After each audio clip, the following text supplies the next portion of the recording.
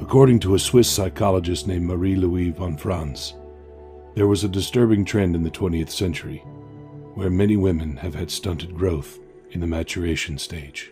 They seem to occupy adult bodies. However, their mental component development does not seem to develop simultaneously, meaning that it is stunted, even in their maturation.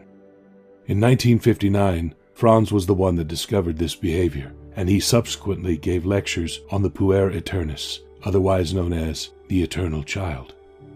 Therefore, Carl Jung had identified the name to refer to an individual like Peter Pan, who fails to grow up. Thus, in the lectures that Franz did, he describes the eternal child as a person who stays for so long on adolescence's psychology. It is usually a replication of the typical 17th or 18th-year-old life later in life. Most probably, the boy is living with or has a significant dependence on the mother. The most astonishing aspect of this issue is that Franz had predicted this issue where the 𝙎𝙪𝙥𝙦 would spread to the future and most probably affect many boy children worldwide. On the upper hand, the Western world would be positively affected by this ordeal. Many young men are suffering or struggling sexually, spiritually, financially, socially, and academically. They often live in their parents' homes at the age of 20 to 30 years. Also, they choose to conform to their parents' comfort zones without testing the earth's waters or testing a sense of independence, which is crucial in every child's mentality in this modern world. Many choose the path of pornography, the internet, and video games. In most cases, they enjoy the moment of pleasure to ease the pain they are feeling. Hence, it is quite correct to establish that 𝙎𝙪𝙥𝙦 is a primary modern age neurosis. In today's modern society, both men and women have been positioned to deal with different paternal obligations. Mothers have been regarded to have more interactions with the children than their male partners. They tend to maintain more physical contact. They are more nurturing, more caring, comforting as well. Also, the empathy is usually part of their lives because they tend to be more empathetic to both emotional and physical needs that every child requires. The bond between a mother and the baby is usually a landmark bond that is otherwise a psychological bond, usually known to psychologists as the mother complex. James Hollis believes that a child's experience with the mother parent is usually emotionally charged and complex. On the other hand, it is beyond one's control. Traditionally, the father's role is to provide the child with resources, guidance, and protection. Thus, the father does not enjoy the aspect of dependency with the child as much as the mother does. The father should help the child break out of the dependency bond with the mother to emerge as a functional and independent adult. Individuals have transitioned to adulthood from adolescence as a rite of passage. The fundamental mission was to separate the boy child from the mother, both physically as well as psychologically. Of course, the tradition was done by the elder of the male tribe, and it was done on the onset of puberty, and women are not allowed in these kinds of rituals. Mircea Eliade's book of Symbols and Rites of Initiation indicates the rite of passage was done in the middle of the night. The cultural elders would be dressed as demons or gods, and thus the youth would be snatched from one's bed. Later, the child would be taken deep in the cave and then buried alive as a symbol of darkness. It was known as the end of the symbolic death of childhood youth. Therefore, this stage represented the loss of the joys of responsibility and loss of paradise as well.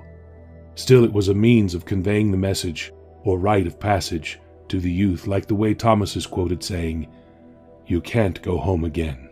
Therefore, after the famous or the symbolic death of the childhood stage remarks, a general rebirth process is done to transform youth into a more mature stage in the future. The elders would then teach the child about the critical knowledge of the tribe by the elders. The youth would subsequently be sent to the desert to survive alone while struggling for survival. If the child would successfully return, then his tribe would receive him as an adult. Subsequently, the youth would be regarded as free from the mother complex dependency, as well as immaturity, which were no longer acceptable in the society of the neighborhood. Due to the intensity and violent nature of the initiation process, it means that the operation of the rite of passage of a boy needed some more deliberate measures for a knit to be successful. However, in today's world, especially the West, such kinds of traditions no longer exist. Therefore, due to the lack of elders' initiation in today's modern society, the youth have to depend on the father to provide them with guidance about the process of initiation to adulthood. On the other hand, not all fathers have the capacity to supply advice to their young boys. The father should be emotionally and physically present to be present in the child's public life. Also, the father should be ready to be responsible for showing that he is healthy and independent. He does something worth struggling or seeking to successfully encourage him to walk out of the comfort zones of childhood. James Hollis quotes, "Sons also need to watch their father in the world.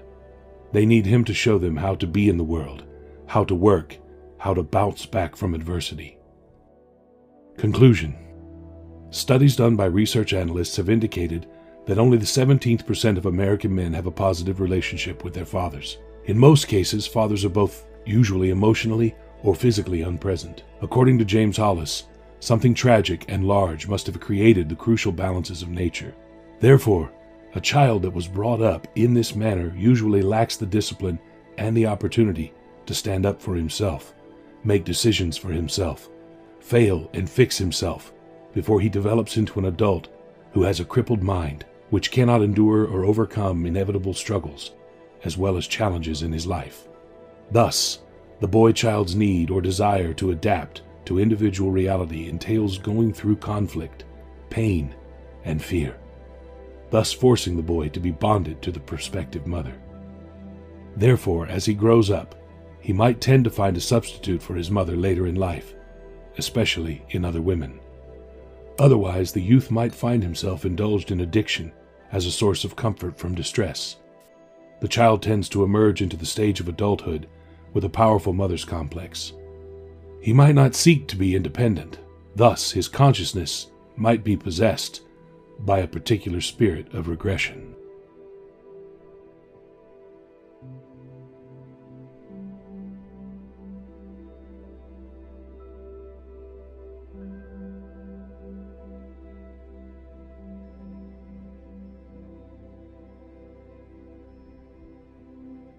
If you found the video informative, then hit the like button, comment your thoughts down and share to spread the word. Also, a sub to the channel would be motivating. Just wait, we also have over 200 videos to watch, just click left or right. Keep inspiring.